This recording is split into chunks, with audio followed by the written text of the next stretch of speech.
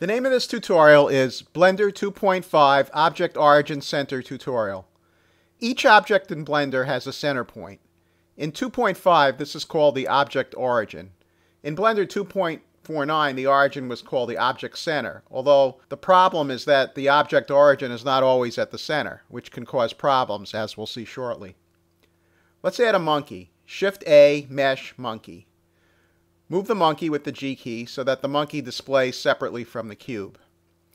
Select the cube object. Make sure the cube is in object mode. If not, press the Tab key.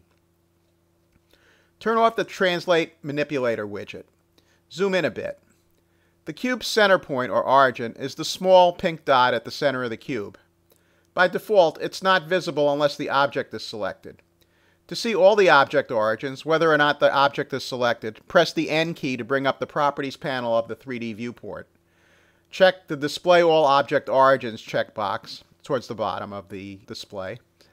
If the checkbox is not selected, only the object origin of the selected object displays.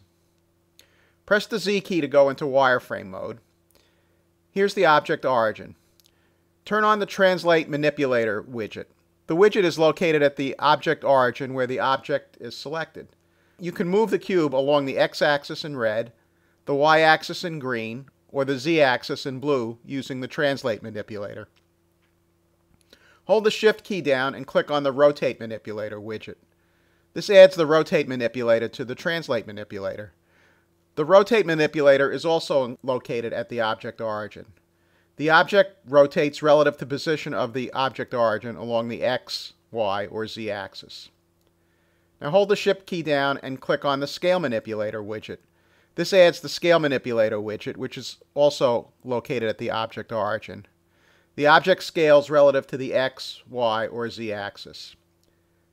Switch back to the Translate Manipulator widget. Tab into Edit mode. Deselect all the vertices by pressing the A key. Go to Front View, Numpad 1. Box select all the vertices, move them to the right. Now the object origin is not in the center of the object. This is what happens when you manipulate object subcomponents in Edit mode. Select all the vertices and move them all in Edit mode. Tab into Object mode, and now the object origin is not even inside the object. There is no method to select the object origin. However, there is a command to move the origin to the center of the object.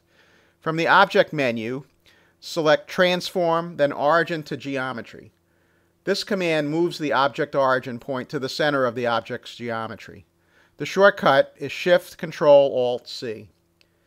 In 2.49, this command was called Center New, and it was activated by pressing a button. It's good modeling practice to set the object origin to the center of the object. To do that easily, you can create a tool button to set the origin, similar to Center, Center New, and Center Cursor in 2.49. Click the Add Tool button, type in Set Origin, select Set Origin from List. Now there's a tool button to set the object's origin. Tab into Edit mode, leave the origin point behind. Set the Origin tool button, now setting Origin to Geometry. Now the origin is at the center of the object. To summarize, making sure that the origin point of your object is where you want it to be, usually at the object center, can prevent you from getting unexpected results when you're modeling. Happy blendering!